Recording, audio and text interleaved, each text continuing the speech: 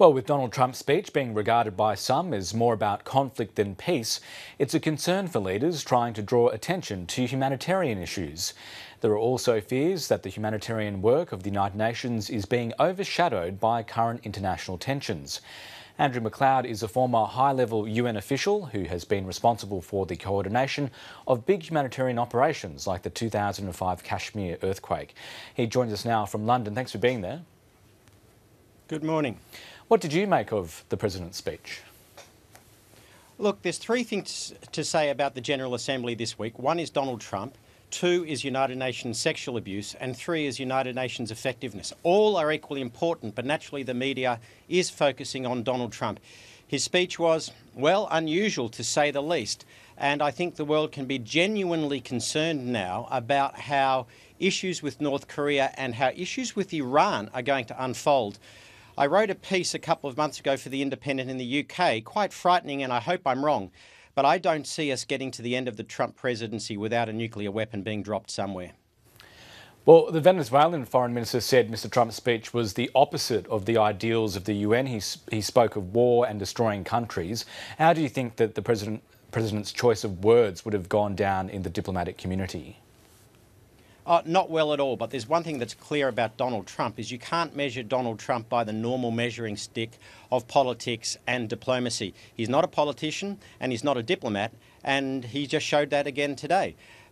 There is no ambiguity about his message, though, and let's not focus on people's hatred of Donald Trump. Let's also focus on the regime in North Korea. I've been to North Korea. It is a horrible country.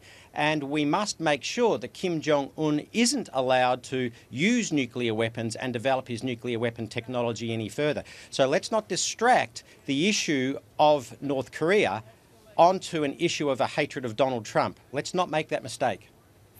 Mr Trump singled out North Korea as well as Iran, Venezuela and other countries. But what did you make of the fact that he didn't mention Myanmar, which is at the moment the most prominent humanitarian crisis?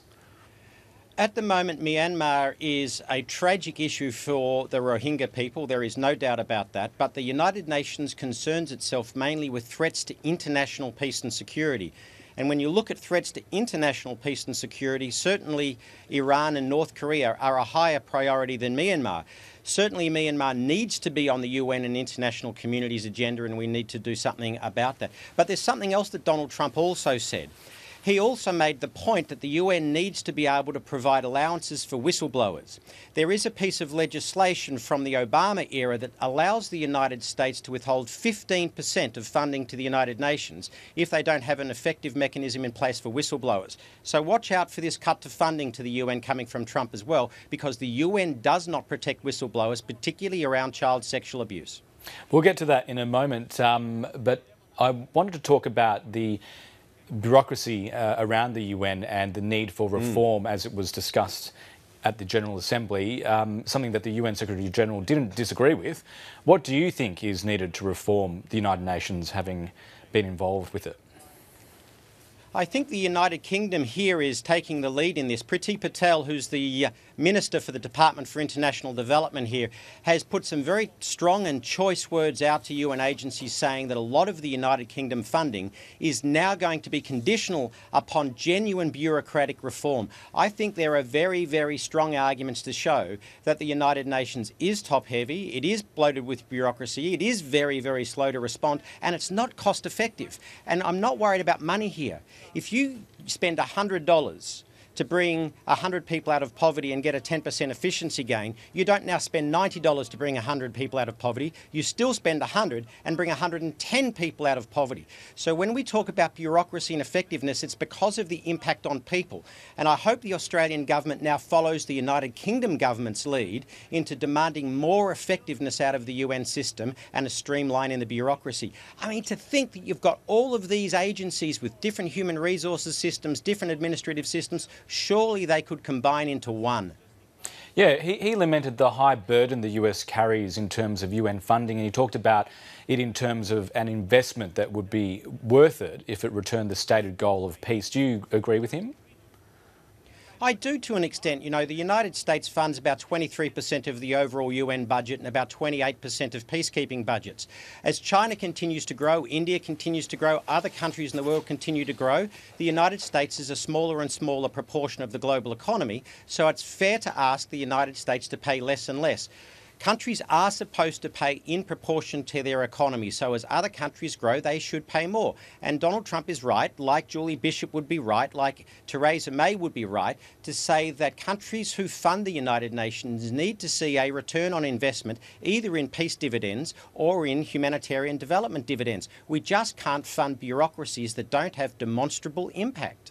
Just returning to what you mentioned about whistleblowers, you've written a piece highlighting some United Nations shortcomings, namely that no one has been prosecuted over sexual exploitation within the UN. Why haven't these crimes been addressed? That's a very good question. One of the three reasons I gave when I left the UN in 2009 was its lack of response to the institutionalised paedophilia.